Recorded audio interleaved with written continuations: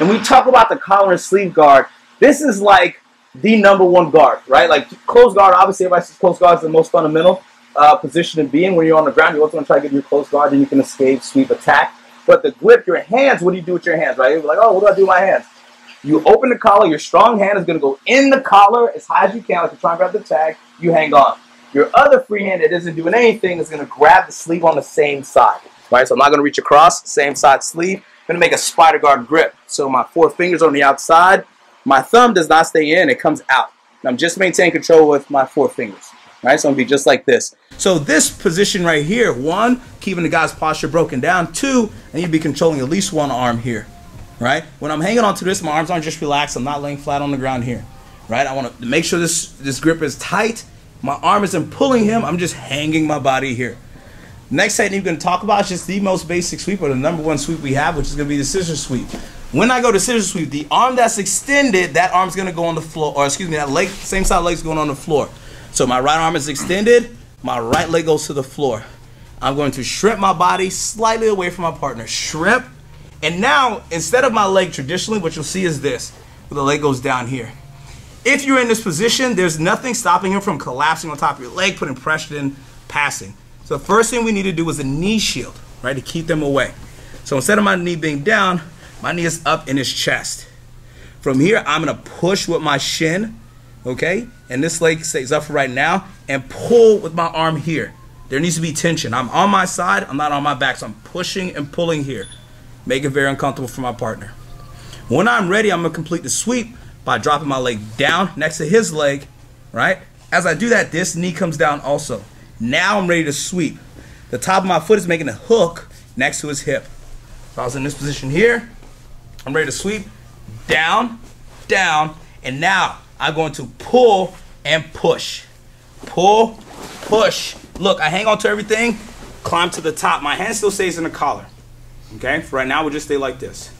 This hand comes off, you put it on the ground. It's almost that rodeo position where I'm riding and looking to catch him in some type of attack. So 1, 2, I shrimp away a bit so my knee can come in. Look, I'm pulling him and dropping my shin in. Sometimes when you go to sweep, I have space here, when you go to sweep, you can't get the guy over. Like the guy just has a strong base leg here, yeah. So look what I do with this foot. I take this foot out, put it on top. My foot's on the floor. Okay, so it's not up here on his thigh. It's right where his knee is hitting the ground. Now I push that knee out straight as I extend my leg to scissor. So I'm here, going to sweep. His leg is strong. Push, sweep, back on top. And look, I let go of this hand, and I'm ready to attack or do whatever I got to do from underneath here. Okay? Thinking of all my great techniques. Put my foot on the floor, and I go to sweep him here. Sometimes we use more power than we need to, right? I get my good stretch. I'm here, and I'm pushing, right? Maybe I go for the first technique. I'm or I feel the guy, right? When I was training with him before, maybe I tried to attempt this technique before, and he beat me on it. Okay, maybe during the roll, or you know, a couple minutes before, a couple days before, a couple weeks, years, whatever. Gotta have an elephant brain. You gotta remember stuff like this, right? So when I go for the first one, I'm like, nope. I'm like, that ain't working. So now I do this. Now this can be your third option. It could be your first option. The leg that's creating pressure, all right, keep my knee shield up. I'm gonna extend that leg past him, right? So I go to do the technique, not working. I extend this leg to go past. Now watch this. It's gonna happen in one motion. And my body's gonna turn and swing. So I'm here pushing, turn, swing, arm lock. Okay. When I do this arm lock, I'm hanging on to the collar still. The arms extended over the back, trap, heel to butt to hold him. We talked about this last week. I have options here. I can hold the arm, hip up, finish, or I can drive my hamstring and I'm pushing my heel to the ground to finish this choke. So I'm here, and I start to push, very uncomfortable.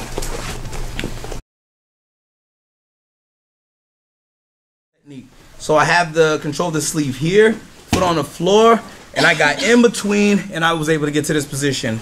Sometimes the guys are gonna let you get, it's gonna be like really tight on his hip. He doesn't, like you have one arm, he's like, well, you're not gonna have two. Yeah, he's keeping his elbow pinched, being really smart, because there's no room to bring my leg in. So instead I'm gonna do this. Let's take a bit of an angle. So instead I'm gonna do this. This arm's in, there's no space for me to bring my shin in. I'm gonna go over his arm. So I'm here, put my foot on the floor, Of course, if you're like a super athlete, you don't have to put your foot on the floor. Put my foot on the floor, and I'm gonna shrimp, and now my leg goes over here. Now when I do this, I'm pinching down, keeping the shin into him, and almost the same thing, except this time when I shoot my leg straight into this triangle position, let your body turn. Actually, you could go into the armbar too, I guess, here, but this is when you cross. You've seen everybody crossing their feet when you have the body. I don't have his body anymore, so I have to cross my feet like a thigh master, pinch my knees, and like an armbar, but we normally use this to go to the triangle position. So he's here, I go over his arm, go to triangle position here, trap him. Hips up, arm across, and then pull him back down. Grab the head with 2 hands, one over the other, do not interlock your fingers. Now, the side that his arm is trapped on, that foot goes on his hip. Turn so my leg is longer, I grab my shin, I go over. This is important.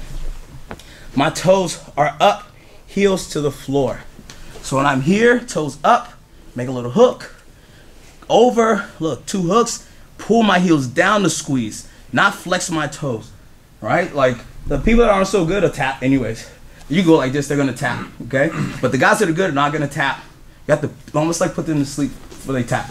So I grab the back of the head, hips up, pinching all 4 directions.